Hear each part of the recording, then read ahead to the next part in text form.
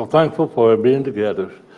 So thankful to see each and every one, and so hopefully to urge you to take your Bibles and open them, look at the things that we have to say, examine what we say concerning what God's Word teaches, and only accept that which God's truth is revealed. Leonardo da Vinci made the statement, the greatest deception men suffer is from their own opinions. It was Plato who said, the worst of all deceptions is self-deception. And truly, the Bible warns us about deceiving ourselves. We find it in 1 Corinthians 3, verses 18 through 23. We see it in Galatians 6 and verse 3. We're told about it in James 1, verse 22, and James 1 and verse 26 as well, and also in 1 John 1 and verse 8.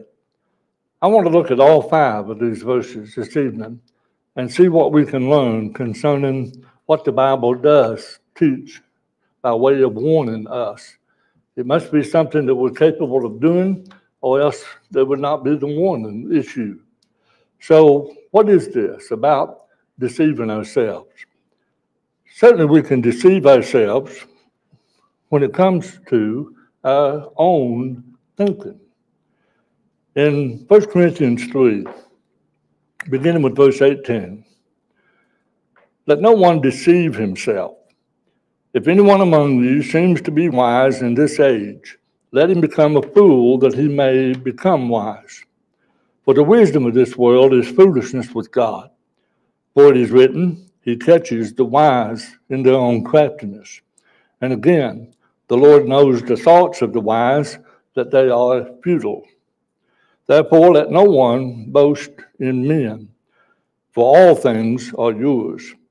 Whether Paul or Apollos or Cephas or the world or life or death or things present or things to come, all are yours. And you are Christ, and Christ is God.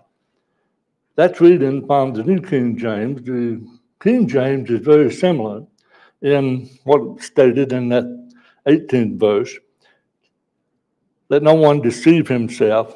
If anyone among you seems, that's the word that we find in the New King James and in the King James. But if you look at the American Standard Version, or if you look at the English Standard Version, or if you look at the New American Standard Bible, you'll see that word seems to be the word if any man thinketh, or if any man thinks. So truly, it's what the verses is saying. We can deceive ourselves. When you think about it, and the situation at Corinth, this is where we read the verses that we read from 1 Corinthians 3. The situation at Corinth was that there were conflicts, there was divisions, and all of that was because of the very thing that Paul spoke about in those verses that we read, human wisdom. In verses 3 and 4, if we back up and look at what is said there, for you are still carnal. For where there are envy, strife, and divisions among you, are you not carnal and behaving like mere men? For when one says, I am of Paul, and another, I am of Apollos, are you not carnal? So truly, the problems, the situation at Corinth was because of the very thing that Paul warned about, human wisdom. In fact, Barrett, in his commentary on the first epistle to the Corinthians, says that self-deception is the common fate of those who mistakenly fancy themselves wise. And that's what Paul said in the verses that we just read, that if anyone has the wisdom of this world, he says if he's wise in this age, he needs to become fools, knowing that the wisdom of this world is foolishness with God. And it, too, was a problem in Corinth of pride. We see that if we go into chapter 4 and read verse 6. Now these things, brethren, I have figuratively transferred to myself and Apollos for your sakes, that you may learn in us not to think beyond what is written, that none of you be puffed up on behalf of one against the other. So here is worldly wisdom, here is pride. These things are figuring in to the problems, the situation being what it is here in the church at Corinth. And the answer we must give to our own thinking is what verse 18 says, to become fools. Let no one deceive himself. If anyone among you seems to be wise in this age, let him become a fool, that he may become wise. So that's the answer to being deceived by ourselves concerning what it is that we think. Let us consider all of our human wisdom as worthless, as futile. For indeed it is. At least before God, it's foolishness. So should it not be at least that to us as well? Well, that was the situation at Corinth. What about today? What about you and I? You know, we attribute too much to our own knowledge, to our own education. You know, we think we really know it. And that's the attitude of the age that we live in. It's the attitude of the world that we live in. And it's very easy for us of our own to accept the attitudes of the world that's all around us. We think we know more than we really know. Well, you know, we think we know more than we really know, and all of that's overconfidence. That's what really it all amounts to. And it's easy to be overconfident. You know, we think of our own reasoning. We think of our own way of thinking to be just as good. We don't seek the revealed Word of God. And yet we're told, remember, the wise man said in Proverbs chapter 3, beginning with verse 5, trust in the Lord with all of your heart. Lean not on your own understanding. In all of your ways, acknowledge Him, and He will direct your paths. Do not be wise in your own eyes. Fear the Lord and depart from evil. We see that mistake being made when David was transporting the Ark of the Covenant that had been captured by the Philistines. And we know that he transported it on a cart when that was not at all the way that God said that the Ark of the Covenant was to be transported from one place to the next. And we know we're familiar with that story of Asa, who, because the oxen stumbled, he feared that the ark would fall off the cart and suffer damage. It was the most sacred piece or the most sacred item of furniture that God commanded Moses. It was that piece by which God would be in the most holy of holies, whether it was the tabernacle or the temple, and it was that means through the ark that God would communicate with the priest. And yet here David is carrying it on a cart, contrary to what God says. And in 1 Chronicles, notice what David says when all of it's been said and done. Asa has been struck dead, and they're still in the process of getting this ark out of the house of Abinadab back to Jerusalem. He said, for because you did not do it the first time, the Lord our God broke out against us because we did not consult Him about the proper order. See that? We did not consult Him with the proper order. for the proper way of doing things. What had David done? He had done according to what he thought. David deceived himself into thinking that this would be in an appropriate way, an appropriate manner of getting the ark back to where it rightfully belongs. So we can deceive ourselves. If David can deceive himself, we can do the same. And in the day of Jeremiah had the responsibility of telling the children of Judah that the Babylonians, the Chaldeans, were coming and execute judgment because of their sin. And notice what he said in Jeremiah chapter 37, beginning with verse 9. Thus says the Lord, do not deceive yourselves, saying, the Chaldeans will surely depart from us, for they will not depart. For though you had, and this is Jeremiah imagining, though you had defeated the whole army of the Chaldeans who fight against you, and there remained only wounded men among them, they would rise up, every man in his tent, and burn the city with fire. So we see what Judah was thinking, what they were deceiving themselves. And this is the very thing that Jeremiah says, do not deceive yourself. Don't get this idea that, well, we're going to defeat them. They're not going to come back. Jeremiah said if you had defeated them and all that was left was the wounded, they'll be back and they'll destroy this city. Don't deceive yourselves. So we see how easy of a matter it is. Sometimes we even reason.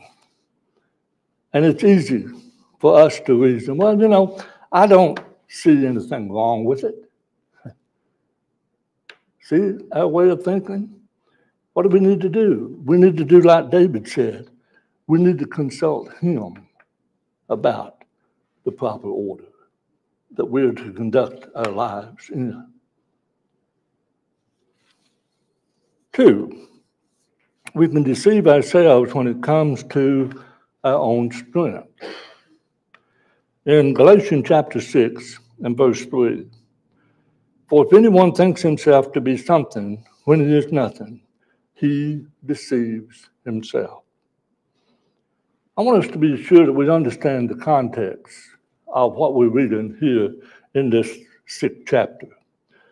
Back up in verse 1, we see that the subject is concerning the restoring of the erring. In verse 1, brethren, if a man is overtaken in any trespass, you who are spiritual, restore such a one in a spirit of gentleness, considering yourself, lest you also be tempted. Bear one another's burdens, and so fulfill the law of Christ. For if anyone thinks himself to be something when he is nothing, he deceives himself. But let each one examine his own work, and then he will have rejoicing in himself alone and not in another. For each one shall bear his own burden. So this is the context. Restoring those that have erred, strayed, wandered from the truth. And so, as we saw in verse 1, it is the spiritual that are the help. And certainly in the process of restoring, something else is needed. Humility is needed. We see that in chapter 5 and verse 26, when it said, let us not become conceited, provoking one another, envying one another. There's no room, should be no room, for those attitudes and dispositions of heart in the life of any Christian. So humility is needed, especially in this matter of restoring those that have erred from the truth. And so the point is, we are of little help in this matter of restoring if we think ourselves to be more spiritual than we really are. What I mean by that is we think we are more mature than we really are.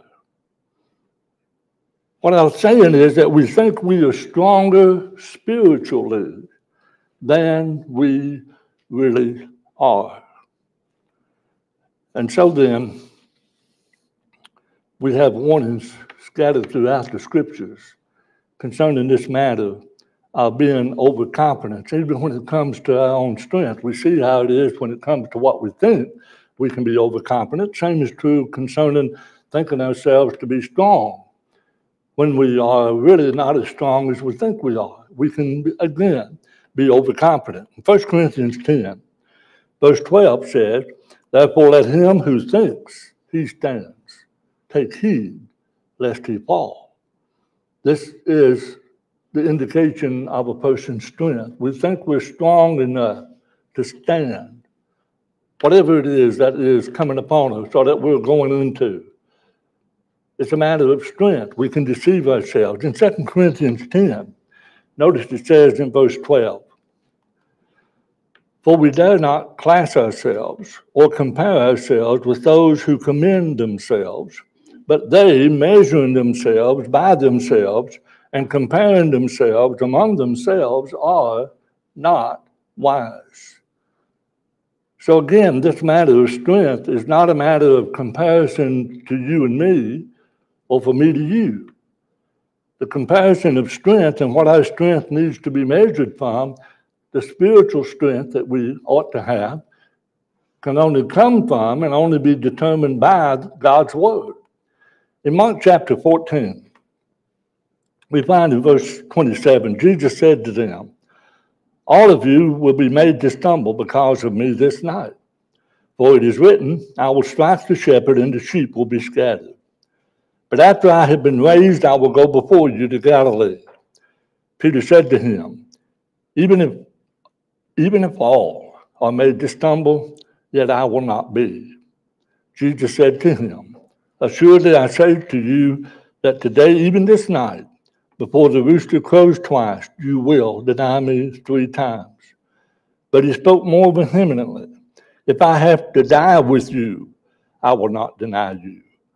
And they all said likewise. What's this an example of? This is an example of even Jesus' own apostles, even those that he had hand chosen, that he had hand picked, became self-deceived in their own thinking concerning their strength. They became overconfident, thinking themselves to be stronger than they really were. And it wasn't just Peter, as we mentioned, I think Reuben did in the Bible study this morning. Peter was the spokesman, but they all of the disciples said likewise, if you die, we'll die with you. So truly it's a case of overconfidence. Overconfidence on the part of all of the apostles.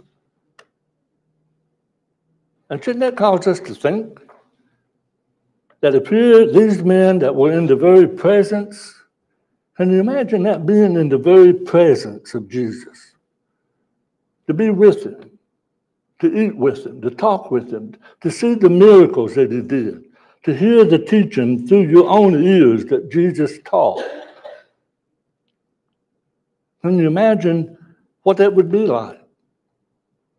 And yet, if they became overconfident, surely this tells us how much on guard we need to be, of being not deceived concerning our own spiritual strength. We can overestimate our strength. We can overestimate our ability to resist the things in this life that need to be resisted. You know, this attitude, "I would never do what you did." Do we ever have that attitude when we hear of someone that we learn has committed sin, whatever that sin may be? Or, I would never do what they did. Whether it was drinking, whether it was drugs, whether it was fornication, homosexuality, whatever the sin. Has the thought ever came into our mind when we heard this person did this? I'd never do what they did. Be careful. We may not be as strong as we think we are. We may be deceiving ourselves. We can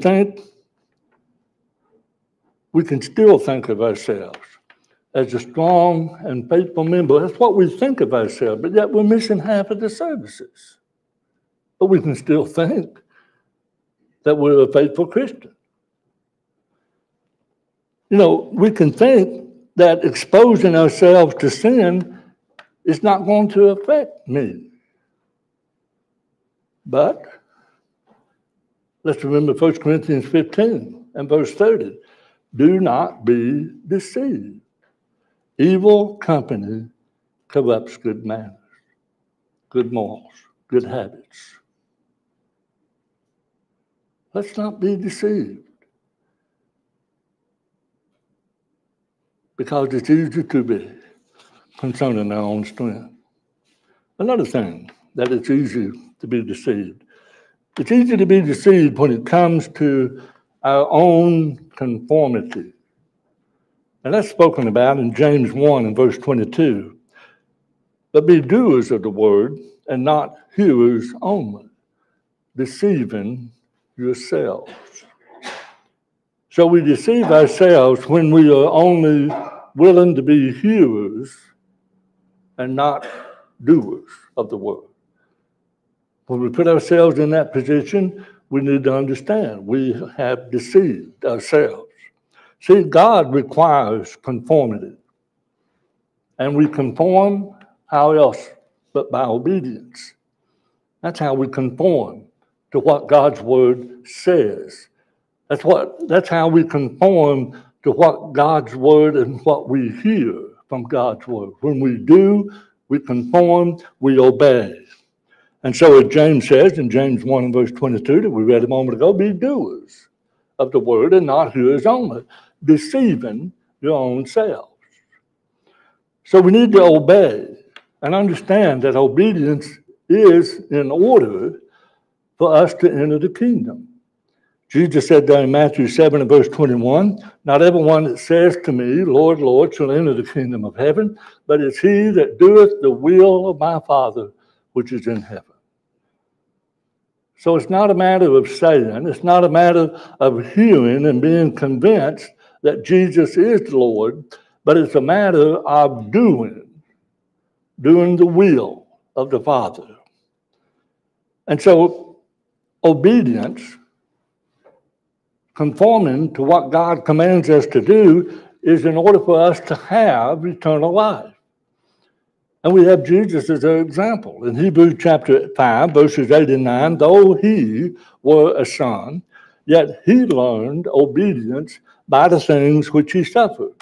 And having been perfected, he became the author of eternal salvation to all them that obey him. As Brother Mathis mentioned in his prayer a moment ago, Jesus lived the perfect life in obedience to the Father. He became that perfect sacrifice, that it was through his blood that God is willing to atone for our sins, to forgive us of our sins, if we will make application of that blood in obedience unto Christ, in faith, repenting, confessing, and being married in baptism to the blood of Christ, to the death of Christ. And this is what the Hebrew writer is saying. He learned obedience by the things which he suffered, and being perfect in his obedience, he became the author of eternal salvation. If Jesus had not lived perfectly, he would not have been the one for us to have salvation through. But he learned obedience, he became perfect, and in doing so, he now is the author of eternal salvation to you and me on the condition that we obey him. Jesus obeyed the Father in all things. I love that statement that Jesus made when he said, I always do those things that please the Father. Shouldn't that be what you and I as a Christian ought to strive for each and every day of our lives? To always do those things that please the Father. If we do, then we can obey him and have that hope of eternal life. So if Jesus is our Lord, and how many times have we explained what the meaning of the word Lord means? It means ruler. So if we profess Jesus to be Lord, if we do like those that we read back a moment ago in Matthew 7 and verse 21, we call him Lord, Lord. Then let's do the things that he commands us to do, if in truly he is our Lord. See, the problem is there's so many other things in life that can take the position, the prominence over the Lord. But let him be the prominent, the first. So, if he's our Lord, we're going to do what he says. And that's what Luke chapter 6 and verse 46 says. Why do you call me Lord, Lord, and don't do the things that I command you to do? So see, we've got Matthew 7:21. Don't call me Lord, Lord. It's only he that does the will of my Father. And then he says, why do you call me Lord, Lord, and don't do the things that I say? So we see what this Lord must mean to us, this word must mean to us, and to associate that word with Christ, to be willing to conform, because we know that faith alone is not going to save. In James chapter 2 and verse 24, you see then that a man is justified by works and not by faith only. And that harmonizes again with what James said in James 1 and verse 22. Don't just be hearers of the word, but be doers as well. So God requires conformity. We conform by being obedient. And sometimes, though, we think that we're conforming when we hear. That may be why it's so difficult to do what James says, to not just be hearers, but doers. Because sometimes we get in our minds that we are conforming when we're hearing. You might say, well, what are you talking about? Well, let me illustrate. Sometimes we think if we hear sound teaching, then we've conformed. But that's not always the case. Do we always conform to sound teaching when we hear it? Why is it that sermon after sermon can be preached about different subjects and there's no changes that occur? Why are there sermons after sermons talking about not forsaking the assembly and then there's no changes in some people? Well, it may be that they think that they're hearing, don't forsake the assembly, and because they're hearing, they're conforming. See what I'm saying? Let's go another step. It may be that we think if we agree and if we commend sound teaching, then we're conforming.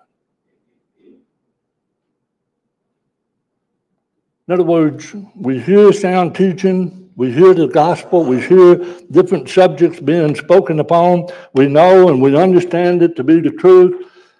We appreciate those that, whether it's Bible class teachers or preachers that preach the things that they preach about difficult subjects, we commend them for it. But then again, do we think that just because we've agreed that we're conforming? Not necessarily. But some people think that way. And some people think that, if I acknowledge that I have been rebuked, oh man, that sermon really hit me. That sermon really, people tell me that sermon really got on my toes. And I usually respond that, well, I wasn't aiming for your toes, I was aiming for your heart. But you've heard people say it, that sermon was right at me. Okay? You're acknowledging that what has been said by way of rebuke, you're acknowledging it, but are you going to conform? Did you just make you conform, for you to acknowledge that, wow, that was the sermon I needed to hear. Well, very good, but are you going to conform? And I think a lot of people are in this condition. They think that if they attend where sound doctrine is demanded, that they conform. But I know that's not the truth. I've experienced situations where congregations have those that always preach the truth from the pulpit. But it went for years that certain ones of the elders did not believe the truth. And later on, truth always comes out, and the church divides, because here are men supposed to be in positions of leadership that all of these years have heard the teaching done that was right, but it never changed their thinking. And so churches have divided, churches have split on that account. So, if we think that we attend where sound doctrine is demanded, that we're conforming to that sound doctrine, not necessarily. Not necessarily. We may be deceiving ourselves. Another way we deceive ourselves is by our own words. In James 1, and I don't mean to be taking the Bible study away from you, Reuben. James 1 and verse 26.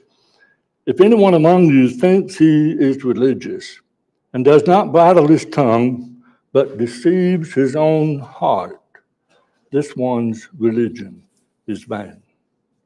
You see, he thinks he's religious. And that word religious, it's used only here in the sense in which it's used in James 1 and verse 26. Vine says of the word, careful of the externals of divine service. So he thinks of himself as being pious, of being devoted, and being in a good relationship with God. But he's deceiving himself. And the point that James is making here concerns the fact that he's not controlling his tongue. See, we might not view that as a part of our religion. But James says it has everything to do with our own religion. Maybe that's why we don't feel guilty when we use profane or obscene words. Like what we're told in Ephesians 5, verse 29, for no one, Ephesians 5:29, I don't think that's the right verse.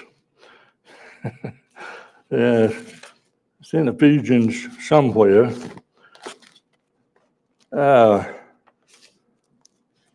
One of you brethren know where that verse is right off? Help me out. 4:29. All right, thank you. Ephesians 4:29. Let no corrupt word proceed out of your mouth, but that which is good to the use of edifying, that it may minister grace unto the hearers. So, we're not to use profane, obscene words. Maybe that's why we don't feel guilty when we tell those crude or those insinuating jokes that sometimes is heard. Maybe that's why we don't feel guilty when we slander or gossip about others, because we don't associate it with being religious. We don't associate it with religion. It has to do with everyday life. And so we somehow disconnect what we are every day compared to what we claim to be as Christians. Well, if we're in that situation, we're doing exactly what James says, we're deceived. And it could be this is why, too, we don't feel guilty when we use ugly or we're harsh with others. All simply because we don't think that what we do with our tongues has anything to do with being religious. And yet James shows very clearly that it does. We need to learn that we can think that we're religiously right and not live the lifestyle. We can think that. We can think that we're in our religion with what we ought to be. But then we can turn around and be in our life whatever we want to be. So we can deceive ourselves about what self-control is all about. And we can think that we are exercising self-control. You know, I may not be controlling my tongue. I don't recognize that. But I'm not. I'm not controlling my tongue. But you know what?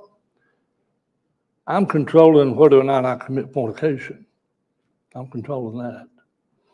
And I'm controlling whether or not I'm addicted to drugs, to alcohol. I'm controlling all these other things, see? Those other things are the things that I think make up what religion is about. But something that is just as human as the tongue and what we speak and the words that we speak, I've just not been able to see because I've deceived myself into thinking that somehow what comes out of my mouth doesn't have any bearings upon what I'm supposed to be doing as a child of God. See, we may reason in our own minds that whatever it is not a part of being religious, being right with God. And I want us to understand when I'm using the term religious, that's what I'm talking about, being right with God. So I can fill in this blank with a number of things. I can reason in my own mind that what I want to say is not a part of being religious. I can reason in my own mind that how I dress is not a part of being religious. I can reason in my own mind that what I drink is not a part of my being religious. And I can believe and reason in my mind that what I watch is not a part of being religious. But again, if Jesus is our Lord, we do what he says. And again, that verse in Luke 6 and verse 46, why do you call me Lord, Lord, and do not do the things which I say? You know, about this matter concerning being deceived with our own words, I like what Albert Barnes said in his notes on the New Testament, on commentary from James to Jude. A man may undoubtedly have many things in his character which seem to be evidences of the existence of religion in his heart, and yet there may be some one thing that shall show that all those evidences are false. Religion is designed to produce an effect on our whole conduct. And if there is any one thing in reference to which it does not bring us under its control, that one thing may show that all other appearances of piety are worthless. And I can agree with that statement wholeheartedly. We can deceive ourselves when it comes to our own sin. In 1 John 1 and verse 8, if we say that we have no sin, we deceive ourselves, and the truth is not in us. We do that by thinking we don't sin. We do that by thinking that what I'm doing is not sin. You know why it's not sin? Because I'm doing it. That's why it's not sin. We justify our actions to ourselves by saying, well, you know, I'm just doing what I'm doing. You know, this is me. This is me doing it. It's not somebody else. It's different. It's me. And so I'm not gossiping. I'm not slandering. I'm just telling you what I think you need to know. Or, you know, I'm not stealing. I'm just using this money and, you know, eventually I'll pay it back. And no, I'm not forsaken. I just had something that I needed to do. I just had someplace I needed to go. So no, I'm not forsaking the assembly. And no, I'm not really lusting. I'm just looking because there's just nothing else to look at. This is me, you know. I'm not being unkind. I'm just telling it like it is. And so here we go. We are doing the very thing that we're spoken of in 1 John 1 and verse 8. And also, by not thinking that what I'm doing is sin, I can also be deceived by thinking that I can get away. I can get away with it. You know, the harlot thinks that she can hide. The proverb writer in Proverbs 30 and verse 20, this is the way of an adulterous woman. She eats and wipes her mouth and says, I've done no wickedness. So see, there is self-deception. This is me. I've not done no wrong. I've not done nothing sinful. But let us understand, God is not mocked. In Galatians chapter 6, verse 7, do not be deceived. God is not mocked. For whatever a man sows, that he will also reap. For he that sows to his flesh will of the flesh reap corruption, but he that sows to the Spirit will of the Spirit reap life everlasting. And let us not grow weary while doing good, for in due season we shall reap, if we faint not, or if we do not lose heart. This is a universal principle. It's true in the physical world. It's true in the spiritual world. What we sow is what we reap. And as I've always said, we need to understand that whatever it is we sow, whether in the physical or the spiritual world, we always reap more than we sow. You know, those 2 or 3 grains of beans that you put in a hill, you're hoping that you're going to get a mess of beans, aren't you? You hope you're going to get more than just the 2 or 3 beans that you put in the hill. The same is true of corn, the same is true of anything. So in the physical realm, whatever we sow, we expect to receive more.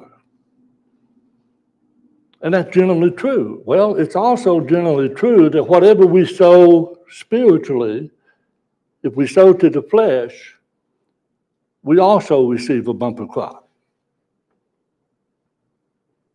And I've heard the expression used that sometimes we intentionally sow to the flesh, but we hope for a crop failure. But friends, that's not what this verse is saying. This verse is saying, whatever you sow, you reap. God is not mocked. Let us not be deceived. Sin will find us out. If there's ever a verse in the Old Testament that any of us and all of us need to memorize, I think it's this one. I think it's Numbers 32, verse 23, which says, but if you do not do so, then take note, you have sinned against the Lord. And look at the last part of the verse. And be sure your sin will find you out. You may hide it. And some people do. Some people are very good at hiding sin. They're very good. They're so good, they hide it all their lives. They take it with them to the grave.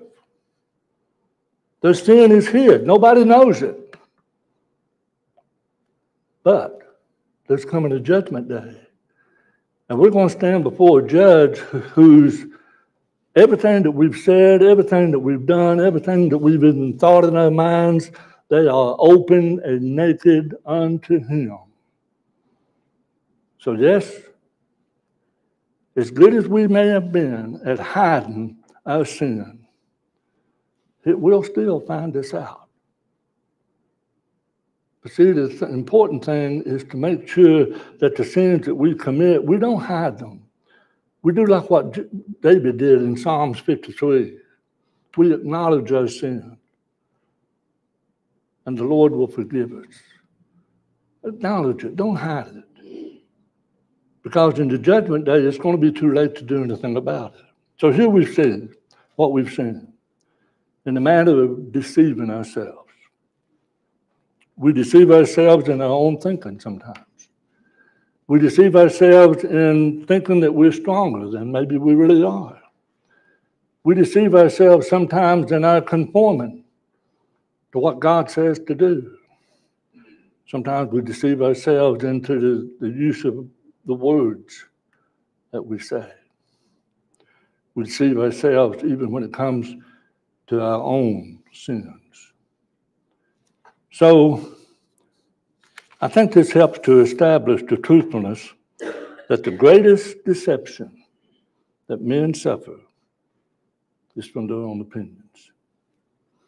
I think it helps us to see the truthfulness that the worst of all deception is self-deception. Let us not be deceived. It's easy to be done.